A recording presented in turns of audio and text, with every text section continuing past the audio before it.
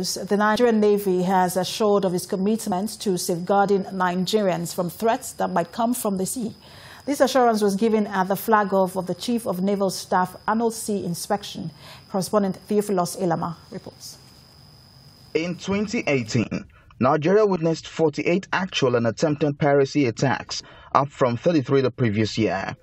This is according to the International Maritime Bureau. In its latest report, the Bureau ranked Nigeria as the highest country for reported incidents, with about 21 attacks out of 77 reported globally.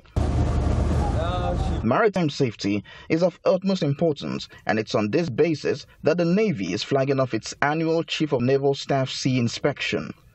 The sea inspection is aimed at assessing the operational state and readiness of the Nigerian Navy fleet, ranging from operational capabilities, logistics support and sustenance, personnel training, among other assessment criteria.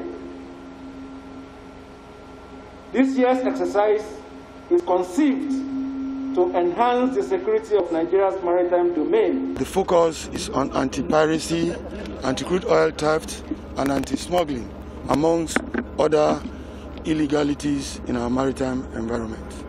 The Chief will also use this opportunity to test the operational readiness of the Nigerian Navy fleet as well as the personnel. That is the essence of this exercise. Code-named Operation Still Waters, the exercise is to ensure Nigeria's safety from attacks on sea. The Navy has been involved in several exercises to keep the Nigerian maritime environment safe.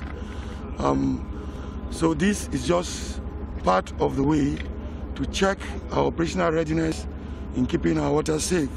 There are ongoing exercises in the Nigerian Navy already against anti-piracy, anti-crude oil theft, and anti-smuggling, such as Sariteku and Calm Waters. 500, yeah, full stop break, end of message. The sea inspection continues in sea till the 18th. It is hoped that sea inspections such as these will help safeguard territorial incursion via the sea. Theophilus Elama, TVC News, Lagos.